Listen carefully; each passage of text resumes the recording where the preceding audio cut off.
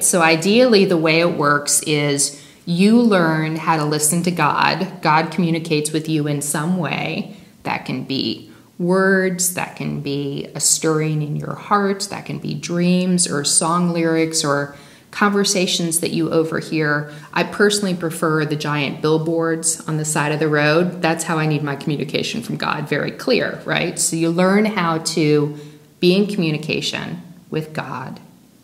And then God asks something of you, invites you into a possibility.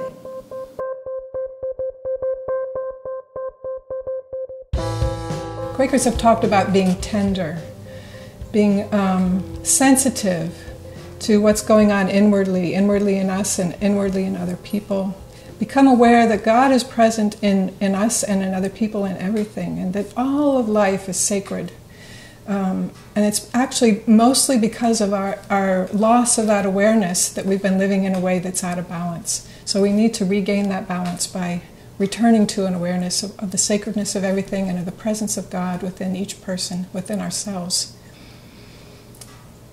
And as we learn to do that, we'll see more and more clearly how we need to change, what's not working, what's not right, how God is calling us to live in a different way.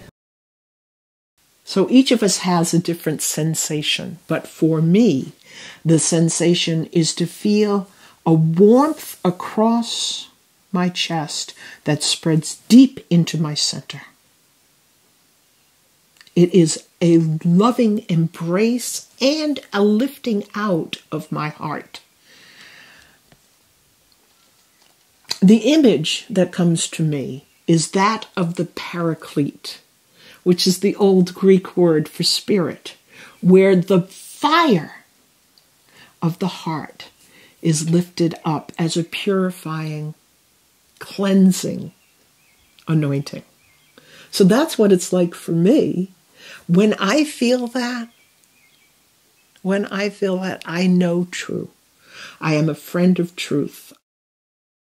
You have to take risks because you're operating under a sense of guidance, which in the end is an inward apprehension of a sense of duty to go or to stay, to speak or to be silent. And you can always be mistaken because impulses come from a lot of sources. And although any good friend over the years becomes practiced in sorting out those things, you're not always right. But sometimes you have to take the leap and trust that your friends will help pull you back in. Well, for myself, I had made a habit in my life of not disturbing the peace. But then there was this kind of part of me that was always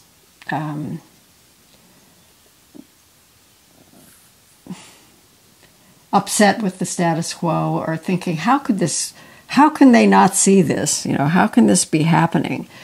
And so the inner process is partly a personal habit one, don't mess it up versus this has to be messed up, and figuring out which one you're going to listen to. For me, there are no angels and bells and hallelujahs when that happens. It is friggin' terrifying. It is terrifying what God asked me to do. To leave my home, to leave my community, to leave a job, to leave a relationship. There's a lot of leaving that happens in this life by leading. We talk about it as if we are moving forward in the leading. But part of moving forward is closing doors. And that is often what is most terrifying. Discernment really has to happen in a community, even if people think they don't need it, because once you get started doing something, it has to fit wherever you are and whatever you're doing. It has to not be too far off the mark. I mean, there are prophets, and they definitely have their place. But to really get something done in the here and now, you need to have people who see what you can do and know whether you're fit for this or fit for that or how this might go. So it's It's an inner process, and it's a reflective process with other people. The inward guide also lets you know when you've gone too far a lot of the time. It takes, there's a lot of different kinds of practice in Quaker spirituality, and that may be one of the core pieces, is learning to separate wheat from chaff in terms of the substance of what you're experiencing inwardly and how to translate that into your outward life.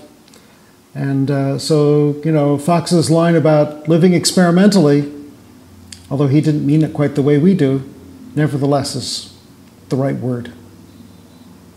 When our hearts are pierced, and I'm sure you've experienced this too, we're not being injured, we're being given the opportunity. It goes all the way through us. It isn't stopped in our heart, it goes through, and the light pours through it. We become vessels. We become lanterns. The image I love to use, of course, from the coast of Maine is the lighthouse. We become beacons of hope, radiant gatherers and givers of light. And we speak the truth insofar as we are led. And this is the danger, not beyond it.